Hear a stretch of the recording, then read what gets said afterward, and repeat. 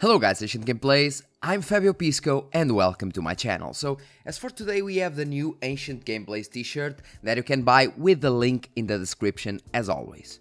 Okay, so, today's video is about one little problem that you've been having. If you're watching this video, you most certainly been having. And that little problem is the VRAM also being at max frequency. So for example, you go here to the AMD Radeon software, you go here and you have the VRAM at 2100, in my case the max one. So I'm having now the VRAM at 2100 because I am recording, but I actually fixed this and I will show you in the end of the video by recording with my smartphone that the VRAM clock speed is actually fixed, okay? And how did I do it? Well, let's find out right after the sponsor of today's video. For today's sponsor we have GVG Mall, where you can acquire your Windows 10 Home serial key for only $16, and using my SKAG discount code will get you 20% off, making it only $11. After the payment you'll receive the key in your account, and after getting it you simply need to introduce it in your Windows settings and BAM! You have an activated system. So guys, how did I do it? So the first thing was a comment that brought me some awareness and was from Johan Peterson or Johan Peterson. Thank you. Use CRU and edit your resolutions to get the card downclock VRAM to almost zero when idle. When increasing refresh rate on your screen, the vertical blanking becomes too short and the VRAM won't downclock, going at full speed all the time. Edit the resolution, set it to CVT RB2, okay? Or manually increase the vertical blanking. This will increase clock speed on your screen though. He didn't know if it had any problem or not, so I actually spent some time searching on the internet and I went finding this on the AMD community, okay? So this was several hours of searching and I found this. So, which monitor timing parameter allows the GPU VRAM frequency to downclock and run idle? And then it's solved. So, this is, I don't really know how this works because I'm no expert in monitors, but this actually explains it, I think at least.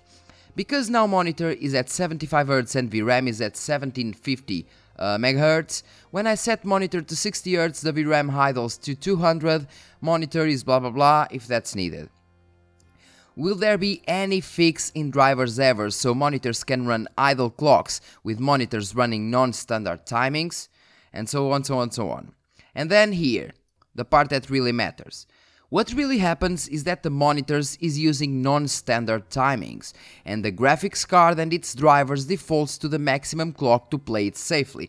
And this goes with what AMD says, because AMD said that this was happening and it started happening last year, in the beginning of last year, 2020. AMD said this was happening due, not due, but to ensure the maximum stability possible. So this goes in line with what AMD said, okay? So first you have to go to your Google, for example, and search for a software called CRU, okay? Oh my god, I don't even know how to write Google. Okay, I am with a cheap keyboard because mine is actually coming only Monday due to being in warranty, okay? So we're in Google, trying to find Google wherever. So CRU, which is Custom Resolution Utility, okay? Custom Resolution Utility, here, Monitors Test. Go here and download the application, okay? Choose, for example, here the CRU zip, okay? And then extract it and you have a folder you'll have a folder more or less like this, okay? CRU, and you have this inside, okay? So, after having this folder, being it on your desktop or not, doesn't matter. Open the CRU, okay? And then you have your resolutions, okay? Pick the resolution that your monitor has native. In my case, it's 3440 per 1440, so 1440p ultra wide, and go here to edit, okay? Then you have here the blanking and you have the lines.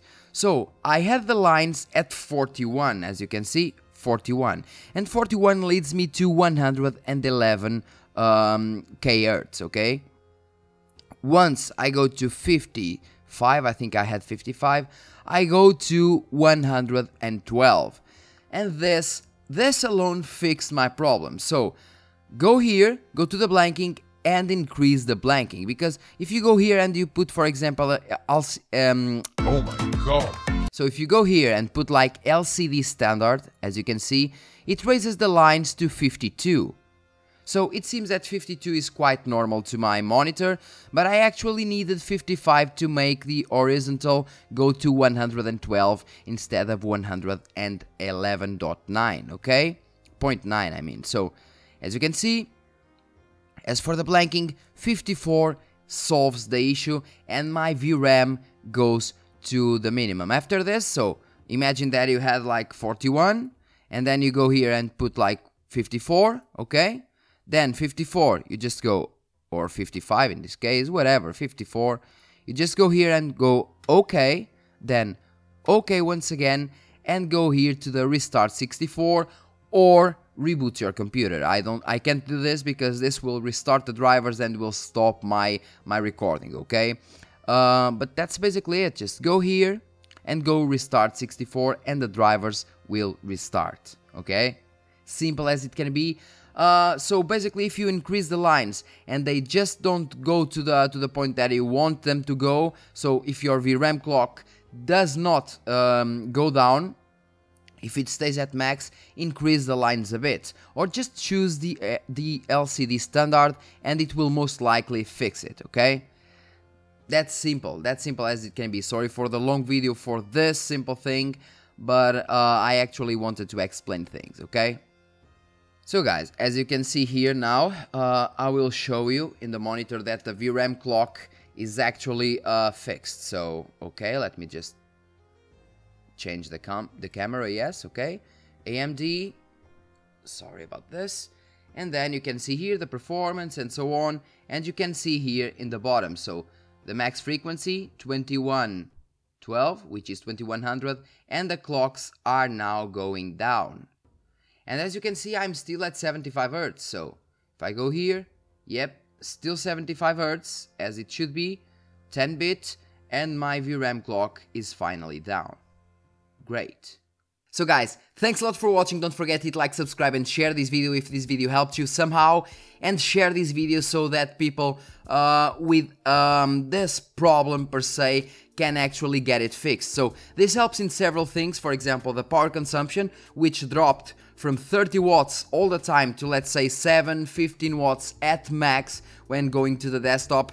And the temperatures also went down because I actually had temperatures in between like 40 and 50 degrees while using the desktop, and now I only have like 30 to 40. So it's a 10 degrees difference for the less, of course. So less, 10 degrees less. I'm so slow today. 10 degrees less, and we have lower power consumption also. So that's a plus and a win-win situation. Thanks a lot one more time, and see you in the next video.